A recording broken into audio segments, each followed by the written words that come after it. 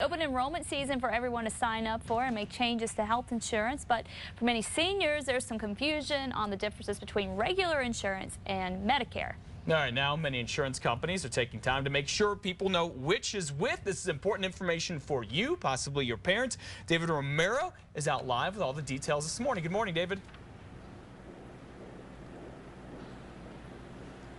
Good morning, Matt. Good morning, Kristen. Good morning, everybody. You know, this is a critical time in the health insurance world. And, of course, you know, this is a good time to remind everybody of what they need to do and to clear up some of the misconceptions or whatever's out there right now. We're joined by Marlene Baca from Lovelace Health Plan this morning. She's going to help us clear up some of those misconceptions out there. Right now, what is the biggest misconception that somebody has, say a senior, about Medicare versus regular health insurance? Sure.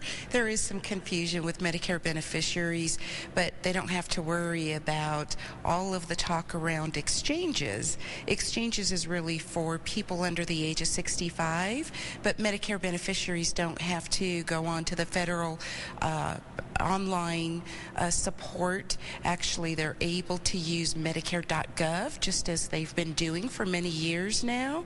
And Medicare beneficiaries at this moment are going through what is called an annual enrollment period, so they can look at their various options of selecting a health insurance plan.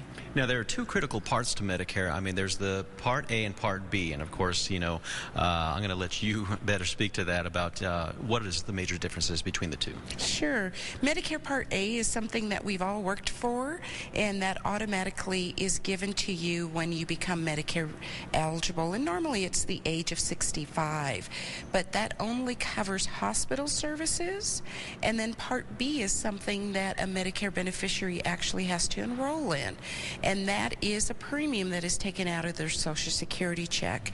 But in order to get a Medicare Advantage plan, such as Lovelace Medicare plan, they do have to be eligible and enrolled in both parts. But if a person would only have Medicare, there's a lot of gaps. So what Lovelace Medicare plan does, as well as other Medicare Advantage plans, is that we kind of take away those gaps and we actually offer additional benefits.